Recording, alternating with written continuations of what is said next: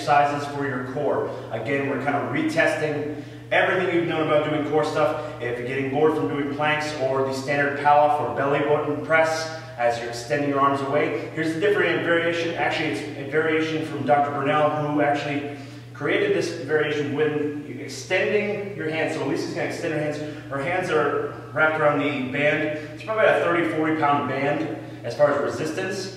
The band is tucked away from her. She'll come back down. That's your standard belly button press or Palloff press. Her lower back is loaded into the ground. If you have somebody that has back issues, or any of you guys have problems with your lower back, you can always do something. You always hear us echoing, you can do something in the gym even when you're injured. This is one of those drills you can definitely do to keep pressure off the lower back. So as she's extending away, Elise's going to extend, she's going to exhale. The small of her back on this side is loaded into the floor. That way, there's no chance of her hyperextending or leaning into the lower back.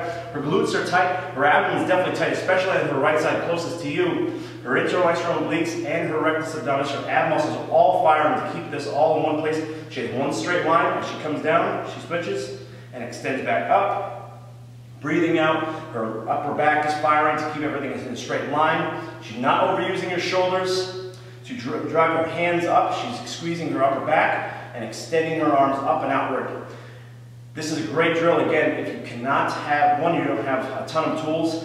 Elise is just using a 20, 30 pound band for resistance. Again, if you need more resistance, you move further away. If you have a cable pulley system while you're on vacation, you have the access to one of those. These are, again, a great drill. You pull the camera all the way down, you extend yourself all the way around.